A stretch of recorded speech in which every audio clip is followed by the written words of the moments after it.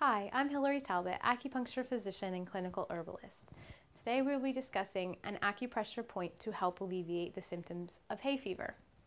Now, hay fever is a pretty specific allergy, but a lot of times I find that it affects the eyes and makes the eyes really watery, as well as kind of a headache that occurs behind the eyes.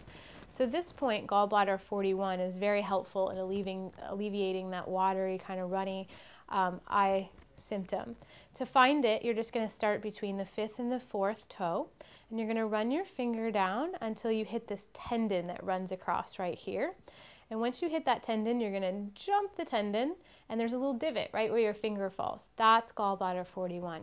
This point is super effective for anything affecting the eyes, as well as headaches that are behind the eyes or on the sides of the head as an association with hay fever.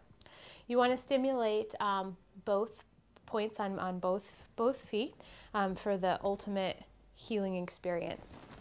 Now, there are other points that can be helpful depending on what symptoms you're experiencing with the hay fever. So I suggest that you seek out your local acupuncture physician and find which points are right for you. I'm Talbott, and that was acupressure for hay fever.